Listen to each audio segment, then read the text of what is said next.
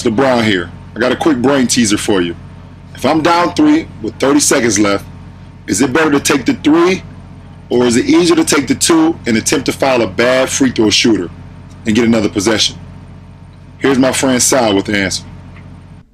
That's a very, very interesting question, LeBron. Calculating the probabilities of if you were to take a 3, what's your probability of tying the game and then being able to win in overtime, that can be done on paper. But the scenario where you take a 2 and you attempt to foul the opposing team and they might make none or 1 or 2 free throws and then you might get another possession and you take another 2, that's more complicated. You could attempt to do it on paper, but instead I've written a little computer simulation here.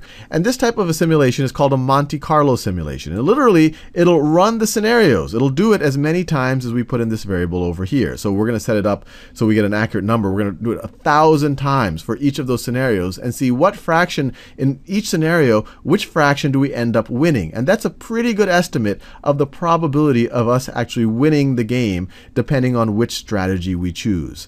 The rest of these things, these variables that we set right over here, these are the parameters that will essentially drive the outcomes. This 3-point percentage, this is your 3-point percentage. I have it low here because I'm assuming it's going to be a hard 3. It's going to be lower than a typical 3-point percentage. But obviously if this number, if you set it higher, then the 3 will look better. If you set it lower, then the 2 is going to look better. This is your 2-point percentage. I'm assuming here it's going to be a relatively easy 2 because the other team is going to be defending as heavily against a 2. So I put a little higher, but you can play with the numbers to see what you get in different scenarios.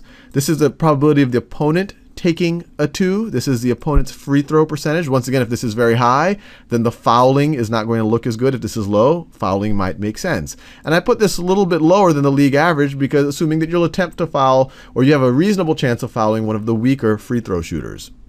This is how much time goes off the clock when you take a 2. This is how long it takes you to foul. This is offensive rebound percentage. And then I have a slightly different thing that I separated out is the percent chance of a team taking a free throw. If they miss their second free throw, the percent chance that they'll actually be able to rebound it. So that's 15%. You can play with that. And this is just a probability or your percent chance of winning in overtime. And I just put that at 50-50. And the rest of this really just uses those parameters to go through the simulations. This is a little code right over here to draw the background or actually load the images. This is the meat, these two functions. So take 3 is a scenario where we go for the 3. So we try to make the 3. If we make the 3, then we have essentially tied the game. And now we're going into overtime. And if we win in overtime, then we win. If neither of those things are true, or if one of those things end up not being true, either we make the 3 and we lose in overtime, or we don't make the 3, then false, we didn't win. And this function is going to be called as many times as that variable trials. So it could be called 1,000 times, 1,000,000 times, whatever we set it to figure out what fraction of those scenarios do we win in.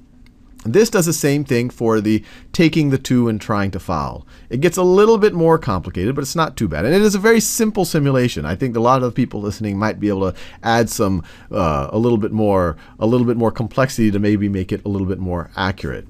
But what it does, it keeps track of who has the possession, how many points you're down, how much time is left. And the way I implemented it really only works for the specific scenario we talked about. You would probably want to make it fancier if you had more time on the clock or if you wanted to cover more scenarios of different point spreads.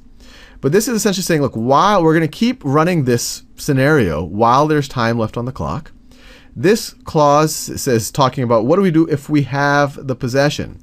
If we're down by more than 3, then we're going to want to take it as quickly as possible, and we just take the minimum time off necessary to shoot a 2.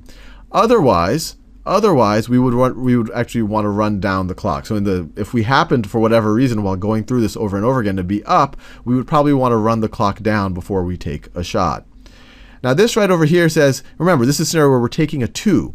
So this says, okay, let's try to go for the 2. If we make it, then we're down by 2 less, and then the possession goes to the other team. If we do not make it, does the opposing team rebound it? So this is essentially saying, if the opposing team makes the rebound, so we did not make the offensive rebound, then they now have the possession. This clause over here is, well, what are the cases where we don't have the possession? And so this is essentially what we say. If we're down at all, if we're down by more than 0 points, then we're going to try to foul. So we have to take the time off the clock to foul.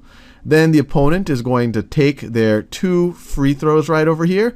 And there's a little bit of code to see if they're able to, if in the situation that they miss the second free throw, there's some probability that the opponent might actually be able to get that offensive rebound. So we actually put that in there as well.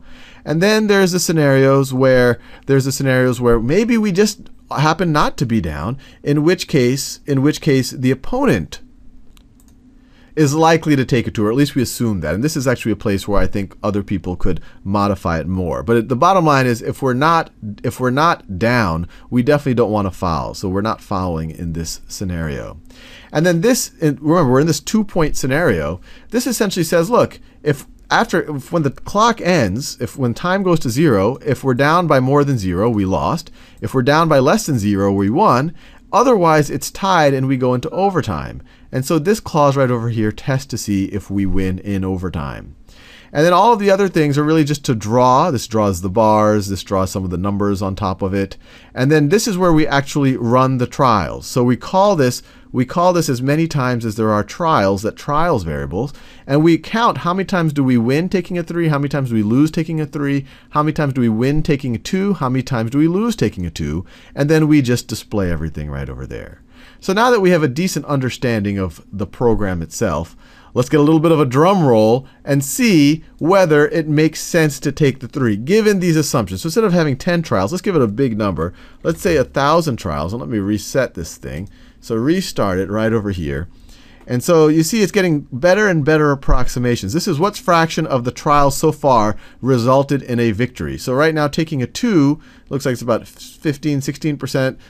Look like we got a victory. Here it's 12, 13. As we get more and more trials, we're more likely to have a much, much more accurate sense of our probabilities, a more accurate approximation of the probabilities. But let's see. It's getting close. It's getting close. Let's see.